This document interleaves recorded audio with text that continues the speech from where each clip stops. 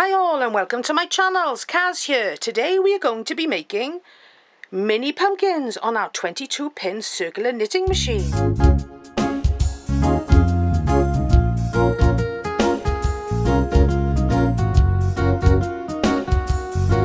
And with these we are going to be turning them into a beautiful little garland that you can hang at your home come Halloween. We'll be making some pumpkins with just a normal plain stitch, and we'll be using some other pumpkins in a version of my trailing ivy pattern, which I have adapted for the smaller 22-pin machine. So stay tuned for lots of pumpkin fun. For this project I'm going to be using this lovely orange colour. It's called Himalaya Velvet yarn. It's 100% micro polyester and it is rather thick, so we have to take our time with this one. I'm using this yarn as well, Kartopu I think it's called. It's 16% wool and 82% acrylic yarn. The lovely variegated shades of orange and green. I'm using a cinnamon gingery colour yarn, which I know is Aldi's yarn, but I've lost the label, and it's an Aran weight yarn. And when making the pumpkins using the orange Himalaya velvet yarn, I'm going to be using this Aldi yellow yarn in an Aran again as the liner to make it a little bit more economical. So let's get on with our project. I'm going to start off by showing you how to make the trailing ivy pumpkin on your 22-pin machine. And as normal, we're going to cast on over and under. And I'm using a cinnamon shade here. So over and under, all the way around the bed of your machine till you get back to the beginning. There we go. Once you cast on, zero your clock, and we're going to knit 2 plain rows to start our pumpkin.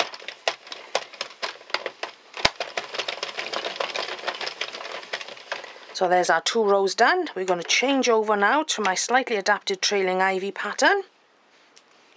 And if you know trailing ivy from doing beanies, it's a wrap 2, knit 2 usually. But on this one we're going to condense it down somewhat. So we're going to do wrap 2, knit 1, wrap 2, knit 1, wrap 2, knit 1, wrap 2, knit 1, wrap 2, knit 1, wrap 2, knit 1, wrap 2, and we know we're back to the beginning, and we're going to have to use these 2 as knit 2s, okay, but that's absolutely fine.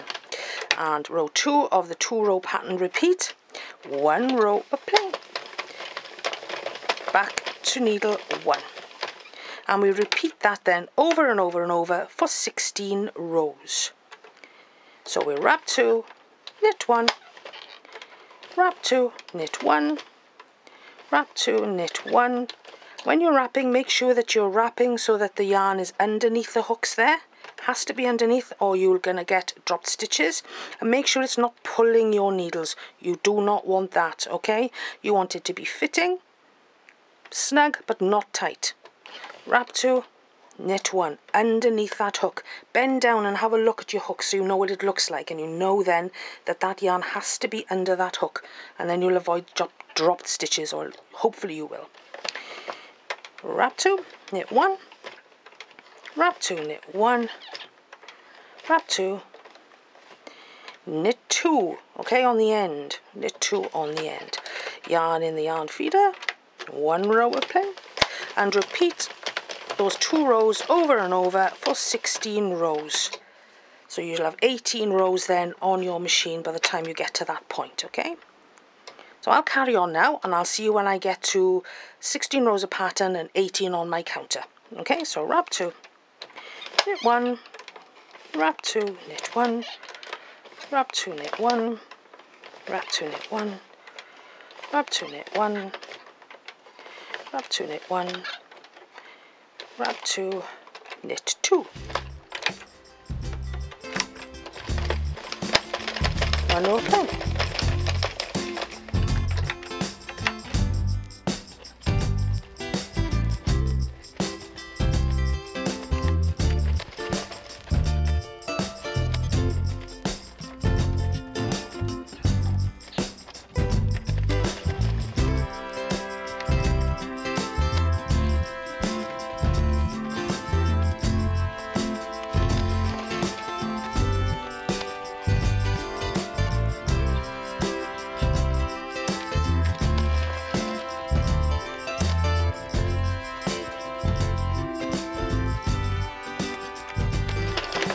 this is the last row, which takes me up to row 18 on my counter, and now I'm going to finish with plain stitching now to row 40. Okay, so just carry on knitting as normal to row 40.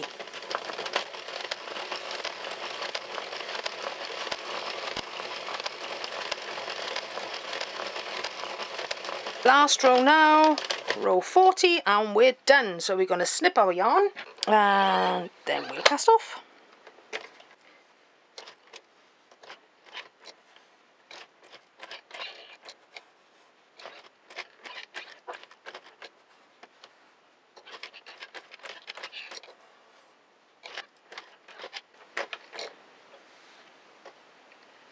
And there's our work off our machine. And there you can see the condensed version of trailing ivy there, looking rather splendid. So we'll assemble them a little bit later. I'm going to run you through how to make it just a plain one for anybody that's new to circular knitting. The yarn I'm using is a Himalaya velvet yarn, but for the 40 rows I'm going to be splitting it to be more economical with this one. I'm going to be doing 20 rows in this orange, like a blankety velvety yarn. It's really pretty, and I'm going to be following on then with just a normal Aran in a yellowish colour, because that's going to be the lining on the inside.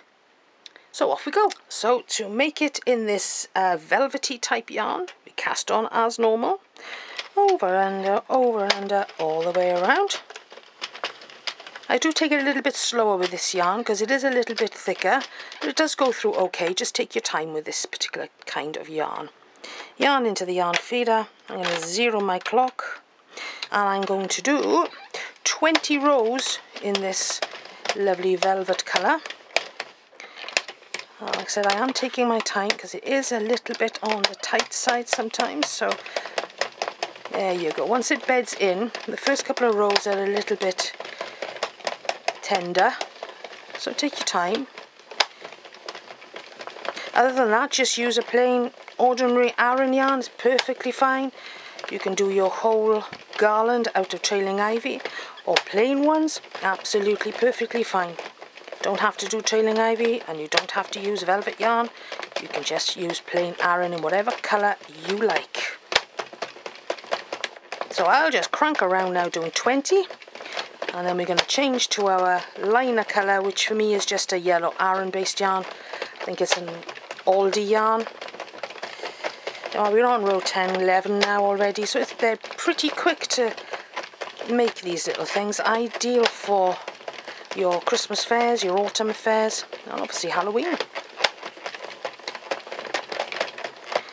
As you can see, it does take a little bit more effort to push it through, but like I said, don't go whizzing around like you would normally with a yarn that you're happy with or used to, that your machine likes.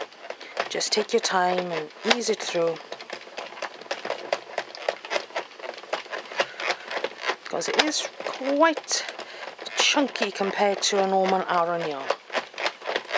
Yeah, row 18, nearly there. Like I said, these are really quick to whip up. 19. And row 20. So I'm going to slip my yarn, change over to my liner. Trying to be economical with the yarn that's a little bit more pricey than a normal one. You get more pumpkins for less outlay then. So we're going to finish now up to row 40 using our liner colour. Just going to tie my joints together there. Now take your time with these. Sometimes you need to pop them down until you get into the first rows.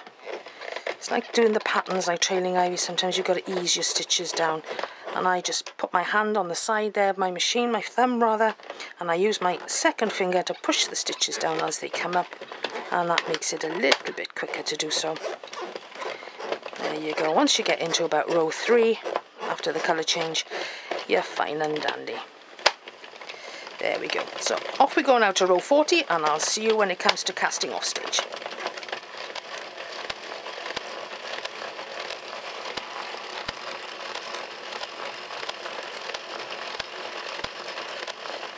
We're coming up to row 40. Excellent. Chop our yarn off and we shall cast off as we normally do. I like to cast off 1 stitch at a time, starting off anyway. First 2, and then you can gather a bit of momentum by picking up 1 or 2, 2 from there on in, and maybe 3, 4 or 5 if you're feeling brave.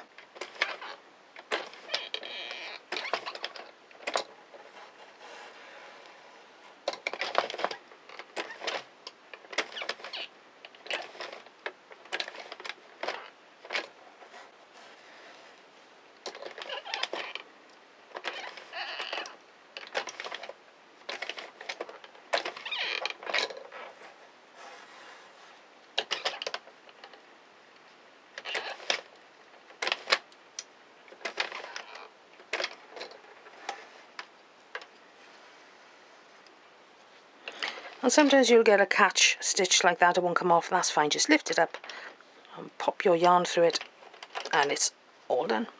And there we go, there's our work off, and we stretch it. That's a favourite bit, isn't it? Stretching it. There you go, that's a lovely yarn. It knits up really nice if you go slow and careful. Alright, so we'll move on to the assembly stage now. Alright, and then we can attach all our mini pumpkins in a row onto a garland, which you can hang in your home come Halloween. Now we've knitted all our tubes, let's move on to the assembly process. And we have our 40 row tube here, made with an adapted trailing ivy pattern. And we just put one end inside the other. Grab the tail. Thank you, Charlie. And pull that. And when you're making your tubes, and I did forget to say, if you can leave a long tail on one end, that's going to be very useful for making the ridges in our pumpkin. Luckily enough, I've got a longish tail on the one side here, which is probably about 20 to 24 inches long. So cinch it together, and a couple of knots to secure.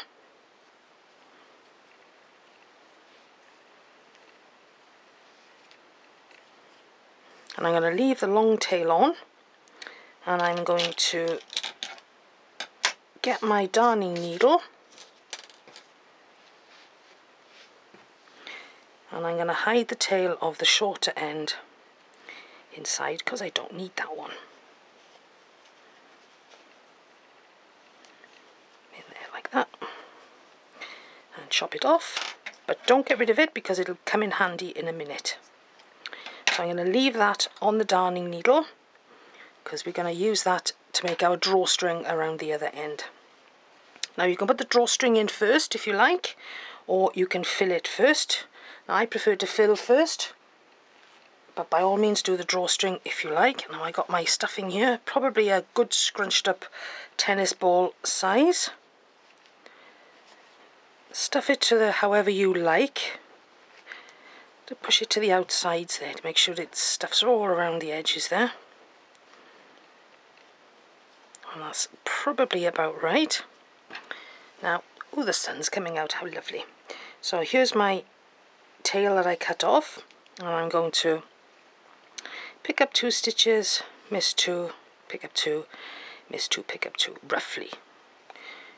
I'm not going to worry if I go a little bit wrong on that. All the way around. I did go a little bit wrong there. Until you get back to where you started from, and then we can pull our pumpkin closed.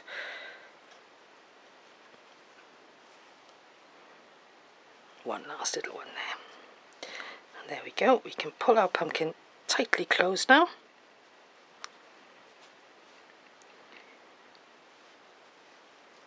And in order to make it a little easier to close, I had a little tip from Erin of Erin Makes Designs. And you can find her on Etsy. She's got some fabulous patterns on Etsy. Pip the Puffin and Squawk the Seagull are absolutely gorgeous. So go check out Erin Makes Designs. There we go. So if you go around again, hopefully it should stay a little better. See, it doesn't uncinch itself. So thank you, Erin, for that little tip. It does help a lot. So you can cinch and it doesn't come apart on you. So you can free up your little fingies. So we tie that tightly now. and hide our tails inside the work, and we can move on to making the ridges on our pumpkin. So I've hidden my tails at the bottom of my pumpkin inside the work, and this is my long tail now that I've left on. So remember to leave a long tail on, and now I'm going to switch to a darning needle with a pointy end on it. So I'm going to put my yarn on that needle there, and I'm going to aim, as I did with this one here, to divide my pumpkin into 5 sections. Alright, so that's what we're going to do now. So following one of the lines down, back down to the bottom, pick one, any one will do to start off, in through the bottom and up through the top, right into the centre there, and pull it tight until it makes a little cinch like that. Okay, looks a little bit like a heart right now. And then move across, following another line, pick whichever line you want. I'm going to choose that one, in through the bottom, back through the top again, and pull that one tight, and you get another little peachy section. And just carry on doing that. I'm going to do it roughly 5 times, but you do it by eye. You can do less or more, whatever you think suits you best or your style of pumpkin. So that's 3. So this lump now I'm going to divide into 2. I'll follow that line down there, underneath, through the top in the centre there, pull that in, and then we're left with a last little lumpkin, and we're going to follow that line down in the centre there, through the bottom, back to the top again.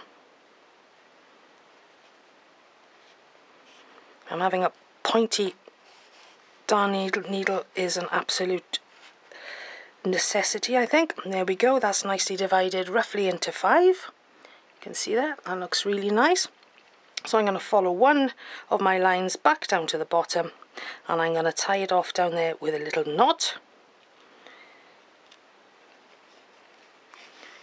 like that.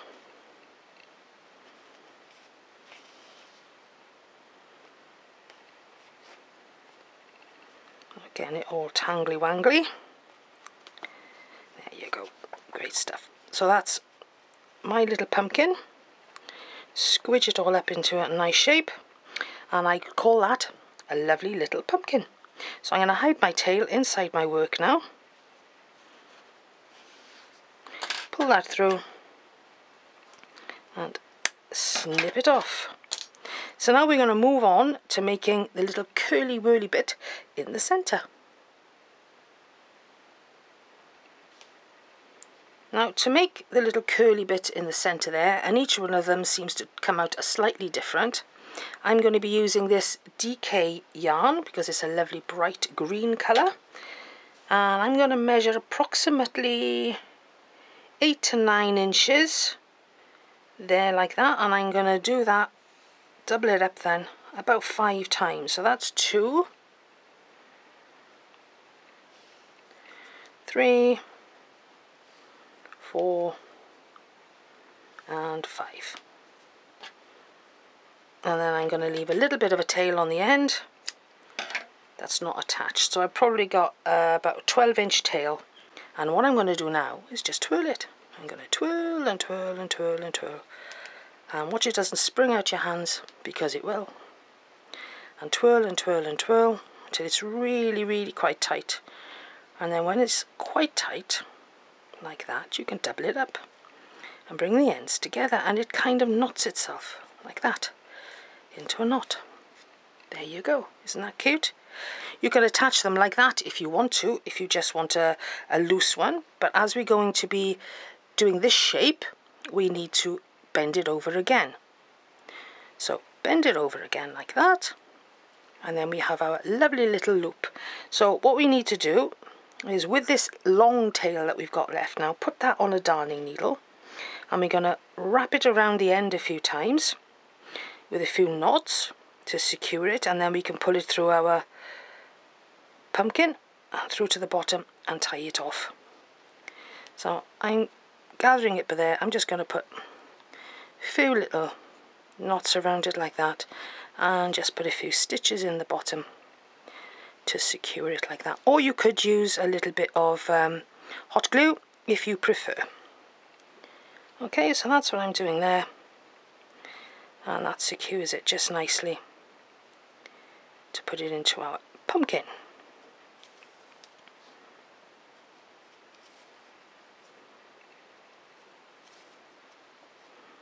And there we go, there's our little loop ready to go onto our pumpkin. Now with the remaining tail, I'm going to put it in like that and bring it through and pull that excess up like that. So I've got 2 tails, that's the aim. It's just fallen off, bear with me a sec. Thread that back on quickly and secure that now with a knot.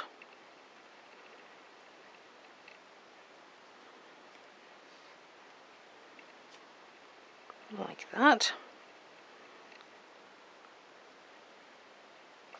That's great, right? So we can trim that little bit of a tail off now, and then we have 2 tails like that, and that'll help us attach it to our pumpkin. So I'm going back now to my needle with a point on the end, and I'm going to thread one end through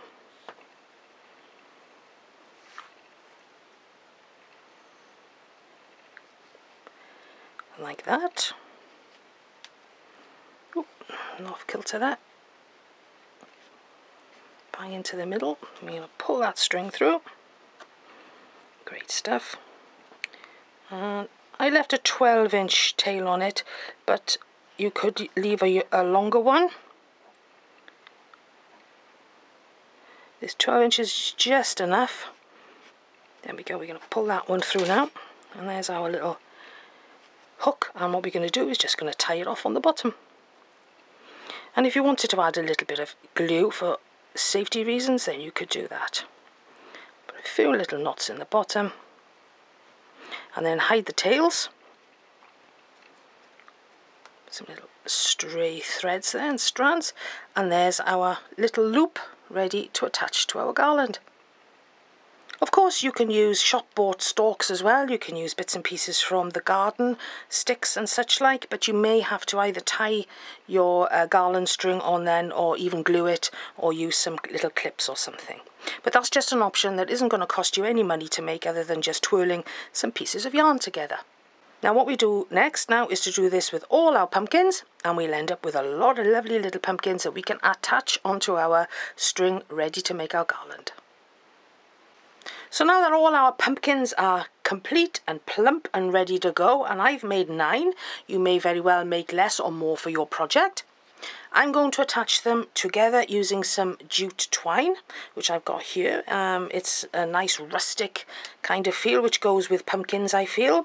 And all I'm going to do is to thread them on. So this is what I'm going to do with mine. I'm going to thread them on like that. So they dangly wangly.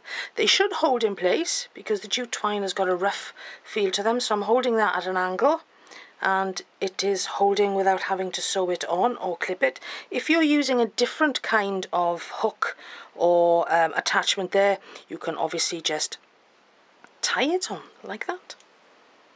Okay, maybe a good idea to mark your twine with a piece of pen or a little bit of pencil or something, so you get everything equally spaced out. So that's an option. Tie them on, sew them on, clip them on. I've even got some of these little tiny little pegs here, which are ever so cute. So if you were really stuck, you could even pin them on with those little pegs there. They're ever so cute as well. So I'm going to do that now. Just thread them on, and then I'll show you where I'm hanging them in my house. Before I start threading my pumpkins onto this jute twine, I'm going to put a slip knot on the end. I'm going to leave a bit of a tail on there. I'm going to wrap it around my finger like that, and then I'm going to push that up there like that and grab that. And that is my slip knot. Okay, simple as that. And then I'm going to thread on from the other side, put another slip knot on the end, and these slip knots are handy because you can put a hook or one of those removable hooks on the side of your cupboard or your fireplace or something like that, and tighten it up and everything's fine and dandy.